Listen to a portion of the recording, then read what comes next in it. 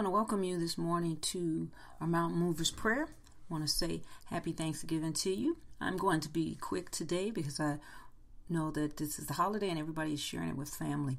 So I just want to say good morning to you. This is Dr. Jewel Williams. I'm one of the lead pastors of Abundant Life Church of God, and we're located at 7701 South Exchange in Chicago. Our morning services are at 10 a.m. So we want to thank you. So this month we've been talking about the heart of a warrior. And today I just want to take a quick look at how do we keep watch over our hearts. And the scripture I'm coming from is Proverbs 4:23. And it says, watch over your hearts with all diligence, for from it flows the springs of life. And there are many things that cause us to find ourselves with heartbroken or discouraged or hopeless. And in the last few days, I have had several calls and have spoken with many individuals that are dealing with stress and different things that are causing them to have this heavy burden on their heart. And we see that a lot during the holidays because people are missing loved ones, and deaths that are happening around the holidays just seem to take a harder toll on us than any other time. And so today's scripture is just to remind us to keep watch over our heart. And what does that really mean? To watch something means you guard it, you look after it, you are mindful of the things that will shift your heart or shift your focus as it relates to the matters of your heart. And part of being watchful is being diligent. It is being thorough and careful about your heart matters. So what does that really mean? If you've been hurt, if you've gone through different challenges, if you are feeling heartbroken because of loss of loved ones, then we start by seeking to understand what those things are that have affected us in our heart area. What things have affected us in our emotion. What we start to ask questions. Does these things make me bitter? Does it make me withdraw? How am I dealing with those heart matters? And then we're mindful to seek God to heal those areas that are broken in our lives. So that we can then minister to others and we can flow in our gifts the way He desires. And, as I said, I've talked to many people that are depressed and feeling isolated and alone. And I see this spirit of heaviness attacking so many of God's people. And so several people have lost loved ones, and those memories are going to be difficult during those times, especially for those that are fresh. And I know there are several families that have just lost a loved one just in the last few days. And so I don't want to give you some cliche or some Christian phrase, because that won't help you. It won't help you with the heaviness of the battle. It won't help you to understand those things that relates to your heart. And so I have another scripture I want to give to you. Psalms 147:3. It says, He healeth the broken in heart and bindeth up their wounds. So how do you deal with the heart matters? God is going to deal with that brokenness. He's the one that heals that brokenness. And His word tells us something really important. He says He heals the broken in heart. That means He knows there are going to be times when situations and circumstances come that are going to be too heavy for us, that are going to make us be in those places where we feel isolated, alone, or wounded. But that's not a place for us to find shame, but we find victory in knowing that God will come and He will deal with those things. We just have to humble ourselves and be willing to admit, I'm broken and I need your help.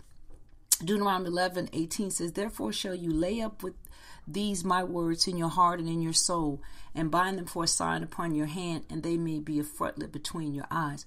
God's word is ready to seal that healing.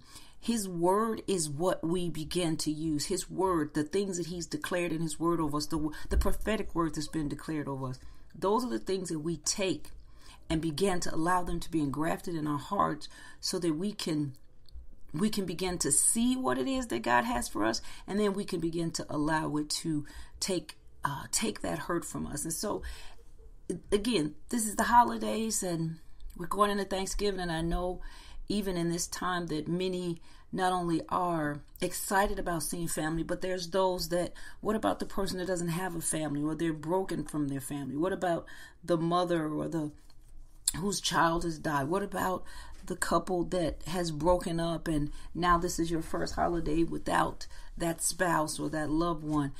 So for everybody, this isn't a happy time. For everybody, this isn't a good time. But I just want to come and pray an encouragement over God's people and the people that are in these places of isolation. And I just want to remind us that, God will bind up the brokenhearted. He will heal those places. Is it overnight? Not always, but he does. And then God can even do that. There are things, I've seen that. I mean, I just recently lost a very dear person, my spiritual mother, and I was going into a place of depression. But the Lord heals my heart. So not only did he heal the brokenness of the other things that was there, but he even took away that sorrow. So I think about her, and I think about her with joy. There's no more pain there. There's no emotional memory of the hurt. And that's really what I'm going to pray today, is that the Lord would handle and would heal even the emotional memories that we have. Let's pray.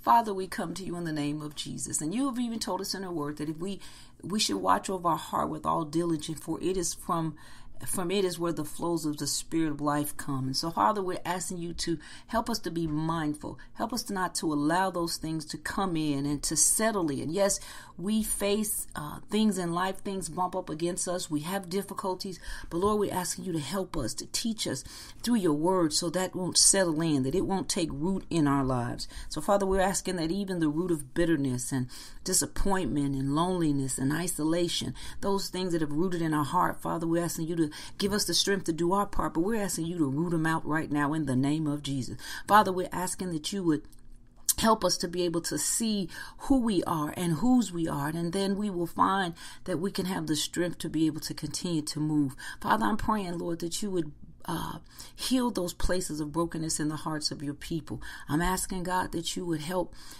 us, Lord, to be able to stand strong. So not only stand strong, but Father, that we just need your healing. We need the deliverance from that spirit of heaviness that tries to settle in and pull us down, and even have some in places of depression and suicidal thoughts. Father, we're asking that you would change our thoughts, change our minds, help us to put our minds on those things that are good and lovely and pure and of a good report. Help us to think on the right things. Help us, Father, even those that need relationship.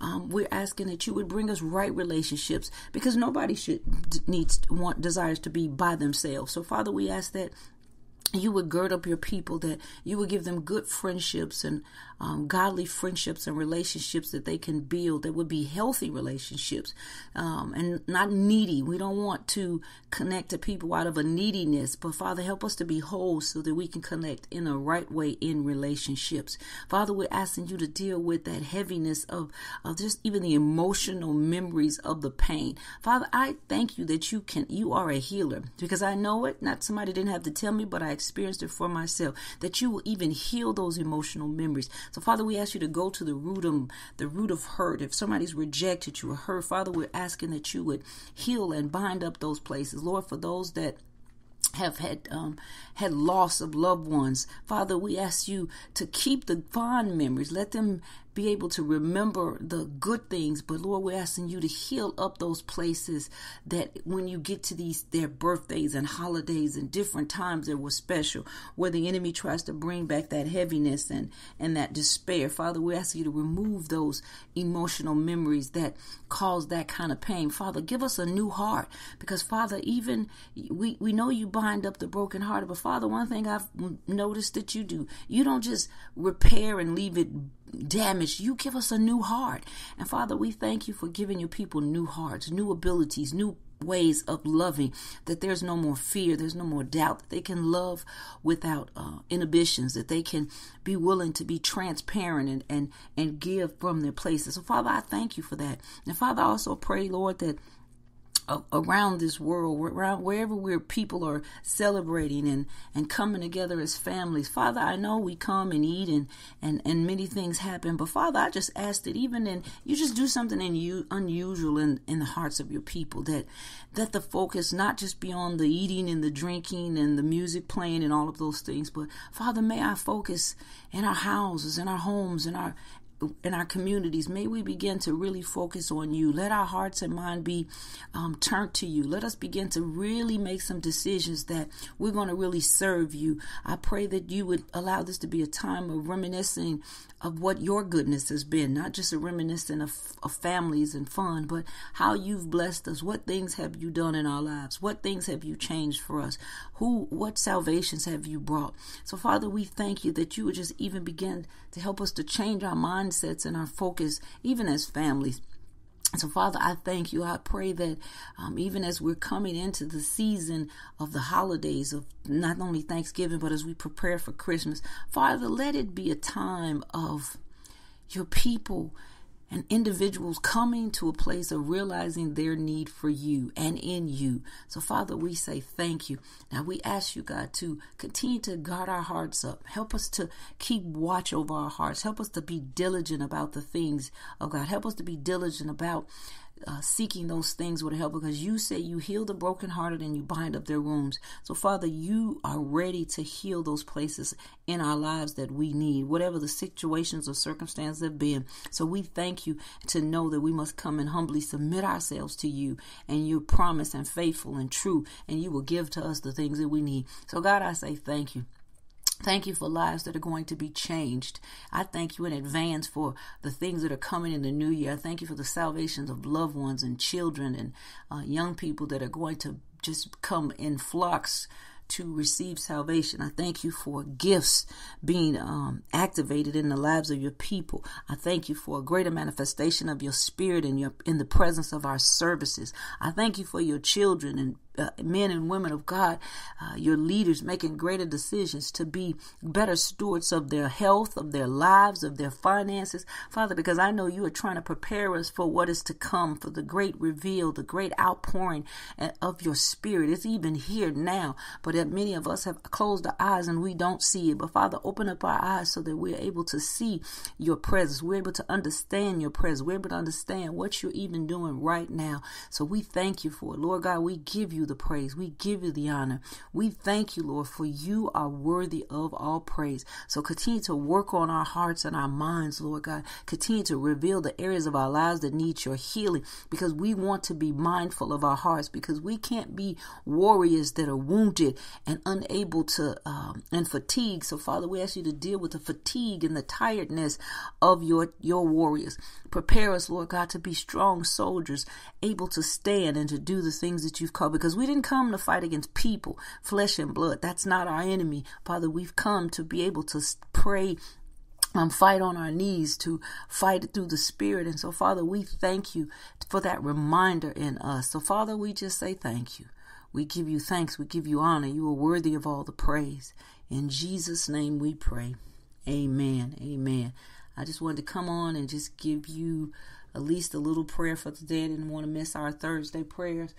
So I pray that you do have a good holiday. And again, for those that maybe you don't have someone there, my prayer for you is that you're still not alone.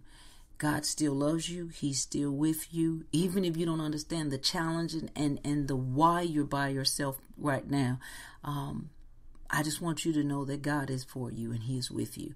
And that this situation, whatever it is, it will not last forever. I promise you that. It does not last forever. It may feel like it, but it does not last forever. So I pray you have a good day.